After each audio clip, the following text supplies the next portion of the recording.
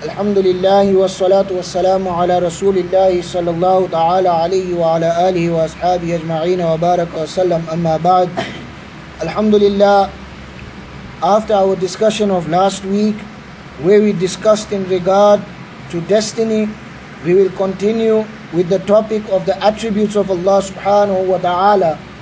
In this kitab of Bahar Shariat, we find that the first topic of discussion is in regard to Allah subhanahu wa ta'ala. Now it is very important for every Muslim, for every one of us to know who is Allah, what are His attributes, and how do we address Allah, and what is the manner we should address Allah subhanahu wa ta'ala. So continuing, that Allah subhanahu wa ta'ala is free from all confines of direction, place, time, motion, idleness, form, shape, and everything else which is hadith. Understand, we discussed what is hadith when we were first discussing the first lesson. So, if you understand what is hadith, then it is very easy to understand this point, that there is no direction, there is no place, there is no idleness, there is no form of Allah subhanahu wa ta'ala. He is free from all that. Now the point is that when will we see Allah subhanahu wa ta'ala? We as believers, when will we get the opportunity to see Allah? So it is not only a fact, but a reality that on the day of Qiyamah, every Muslim will be able to see Allah subhanahu wa ta'ala. Now in this dunya,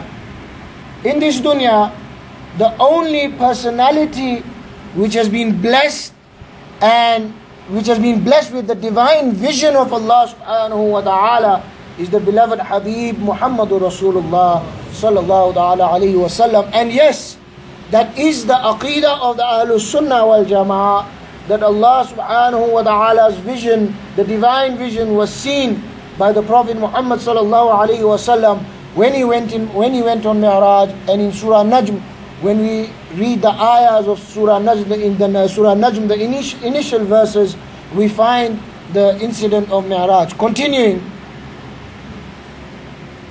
that how will one see Allah? It could be a question, because when you see an object, you are either going to see it from the front, or you're going to see it from the back, or you're going to see it from under, or you're going to see it from the right, or you're going to see it from the left. So that question could come into someone's mind, that it could either be from distance, or it could be from closeness, and Allah is free from all this. Now you must know that the Salafis and the Wahhabis believe that Allah subhanahu wa ta'ala is on the arsh. We don't say that. That is not our belief. And they quote from the Quran, Ar-Rahmanu ala al-arsh istawa. We say no, that is not the belief, because we cannot assign a place for Allah. There is no place which can be assigned, because He is free from place, He is free from space, He is free from motion, He is free from idleness. So all this is basically the sifats of Allah subhanahu wa ta'ala. So the question is, how will we see Allah subhanahu wa ta'ala, as He is free from all that? So this is a natural question which anyone can have. So the answer to that is that there is no room of any how and why. If someone asks you, there is no room for how and why. The answer is that in regard to Allah, inshallah, when we will see, that's when we can answer, because we do not know ourselves, and there is no need to ask how and why, because that's when we are now spoiling and destructing our iman. Continuing with the next belief, is Allah is absolutely and divinely supreme. He does as He wills, in whichever manner He wills. None has any control or power over Allah, and there is none who can divert or stop Him from doing what He wills. There is no one who can stop Allah from what He desires. Allah can change a situation for us. We learnt about destiny. Allah can change a situation for us in a split of a moment. So He has control over everything, and nothing has control over Allah. He neither dozes or sleeps. There is no sleep or dozing for Allah. He neither becomes tired or fed up. You know, sometimes we, as the creation, we get tired of something, fed up, but Allah does not get tired or fed up of anything. He is more compassionate to us than our own parents. Allah loves us more than our own parents. And He is the one who gives peace to the broken hearts, gives hope to the broken hearts. So when we are broken, Allah subhanahu wa ta'ala is the one who can give us peace. Now, continuing, that all excellence and greatness is for Him alone. He creates the appearance of a child in the mother's womb as He wills. It is He who is the most forgiving and the acceptor of repentance. It is He who reveals His divine punishment and anger. For example, رضا الله في رضا الوالد وسخط الله في سخط الوالد. That the happiness of Allah is in the happiness of our father, and وسخط الله في سخط الوالد, and the anger of Allah is in the anger of our parents. So when we talk of this, if we want Allah to be upset with us, if we make our fathers upset, that causes Allah's anger to come upon us. So it's very important. Whilst we were discussing anger, just one example. His divine hold is the most powerful, and none can be released without His will once he has been seized. It is Allah's will if He wants to release someone, if that person has been seized. Continuing, if He wills, He can cause something small to become vast and something vast to become small. He exalts whom He wills. Allah subhanahu wa ta'ala mentioned in the Holy Quran, وَتُعِزُّ مَن تَشَاءُ وَتُذِلُّ مَن تَشَاءُ. It is Allah who gives us respect. It is Allah who gives us disrespect. So, it is upon Him who He wishes to give respect to and who He wishes to disgrace. So it's not the worldly attributes, worldly things which give us respect, but respect comes from Allah subhanahu wa ta'ala. Continuing, He may grant honor to one who is disgraced and shame to the one who is respected. He guides towards the righteous path whom He wills and diverts away from it whom He wills. Some of us, alhamdulillah, are on the path of the Ahlul Sunnah wal Jama'ah. It is the will of Allah. If Allah wills, He will keep others on the path as well. If He doesn't will, it's not in their destiny to be on the right path. So that is in the hands of Allah as well. But that doesn't mean we stop trying. We should still propagate. We should still pass them the message. We should still tell them, and maybe they might accept what we say. Continuing, He grants His special closeness to whomsoever He wills, leaving whom He wills to be accursed. It was not in Shaitan's, Iblis's destiny to be. You must know that he was a teacher. He was not only a pious jinn, but he was also a teacher. And just because of what? Just because of saying that I have been created from fire and he has been created from soil. So whenever that comes into us, you must know that that is an action of shaitan, and Allah should save us from pride, ego, and we must always abstain from it. We must always think to ourselves that we are nothing. We are maybe not even capable of saying that we are the servants of the Prophet Muhammad sallallahu alaihi wasallam. We are the ghulam of the Prophet Muhammad sallallahu alaihi wasallam. Maybe we're not even capable to connect ourselves because we are so sinful. We have so much of sins. So whenever this thought comes into us that we've done something, we have to say astaghfirullah and remove that thought. Because I was reading today, I've only got a few seconds, but I'll take a few minutes, 1 or 2 minutes. I was reading today regarding Hazrat Ali radiallahu ta'ala anhu, subhanallah, a man of wisdom, a mathematician. Inshallah, one of the nights we'll discuss about him.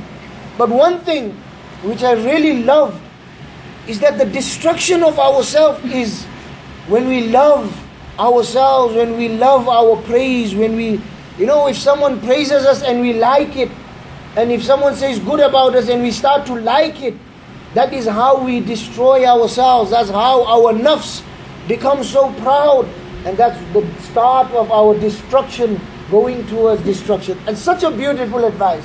He's given so many words of wisdom, inshallah, which we will discuss in another lesson. So, the point is that we have to be humble. We have to be good people. We have to try and strive. Remember, nothing happens instantly.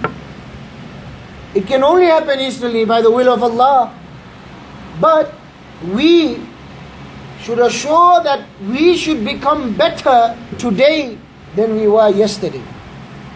We should do only one action which is better than yesterday.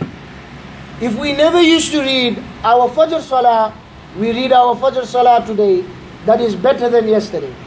If we can add 2 rakats of nafil for the sake of Allah, we do it today, we become better than yesterday. There's only a few points left, and inshallah we will end the topic of the attributes of Allah, which we cannot end, but for the sake of our learning, we'll move on to the nubuwah, to the prophethood of the prophets and the anbiya alayhimus salatu wassalam. Continuing, inshallah, in a few minutes we will terminate. Allah subhanahu wa ta'ala is free from oppression. He does not oppress anyone. He does not do zulm on anyone. He is the most magnificent. He encircles everything, and there is nothing that can encircle him. You remember I mentioned that we say, a lot of people say, when you ask them, they say Alhamdulillah, pointing towards their finger to the sky, as Allah is above, astaghfirullah, ma'azullah. No, I did mention that's wrong, because nothing can encircle him. So, this is what they are mentioning, that He encircles everything, but nothing encircles Allah subhanahu wa ta'ala. To give benefit and give loss is in the divine control of Allah. He helps the oppressed and brings the oppressors to justice. Nothing happens without His divine will. He is pleased with the good and displeased with the bad. It is His divine mercy that He does not command us to do things which are not within our reach. You must know, Allah mentioned in the Holy Quran, لا يكلف الله نفسا إلا وسعها. Allah will only burden us according to our capacity. That's the summary of the ayah. When we have a difficulty upon us, it's only going to be according to our capacity. It will not be more than that. Continuing, Allah does as He wills and commands whatever He wills. He has promised paradise, Jannah, to the believers, and through His justice, He has promised Jahannam to the unbelievers, to the kuffar. His promises never change. He has promised that with the exception of kufr, disbelief, He will forgive all major and minor sins, whichever He wills, whichever Allah subhanahu wa ta'ala wills. So this does not mean you sin and say that Allah will forgive us. That's not the meaning. So let's not get the misconcept out of this point. Whether we realize it or not, there are countless wisdom in every doing of Allah. All His doings are free from any motive. A motive is always inspired by a desire for some kind of benefit, and Allah is free from any such desire. His doings do not depend on any justification or cause. Through His wisdom, He has made one thing the means for another. He has created eyes for seeing, ears to hear, fire to burn, and water to quench thirst. If He wills, eyes may hear. Eyes can see, but if Allah wills, eyes may hear. It's all in the control of Allah. He is our creator. So, the last example, when we mention about this is the last incident and we terminate. I've taken 5 minutes, I apologize. Ibrahim alayhi salam,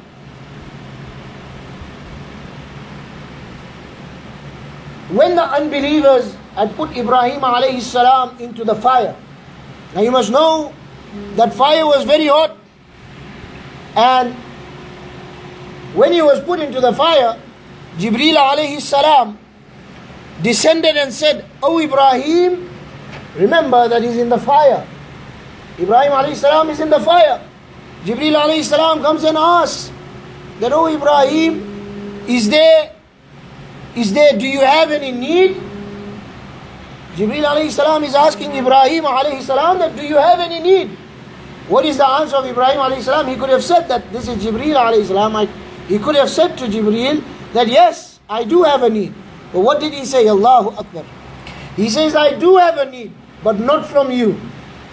Ibrahim alayhi salam says, "I do have a need, but not from you." So, the point is that Jibreel alayhi salam then said, then ask him from who you have a need. When you have a need and you don't have it from me, then ask him who you have the need from. Allahu Akbar. Ibrahim alayhi salam answers that he knows my condition more than my clarification. Allah knows the condition more than the clarification of Ibrahim alayhi salam. And Allah subhanahu wa ta'ala mentioned in the Holy Quran, "Ya naru kuni bardan."